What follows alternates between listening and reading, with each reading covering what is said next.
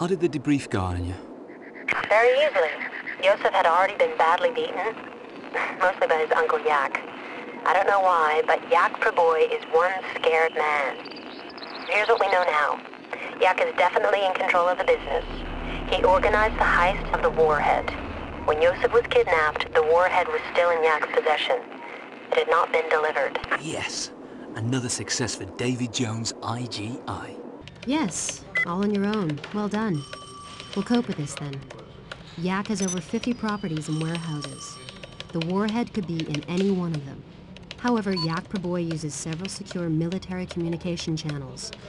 Yosef gave us the channel's codes, and I've identified the key node. If I can get into the network, I can access Yak's private conversations. Everything he says, I'll know about, including the location of the warhead. Break into this communications node. Proceed to this dome. It houses the main computers. They route all comms traffic.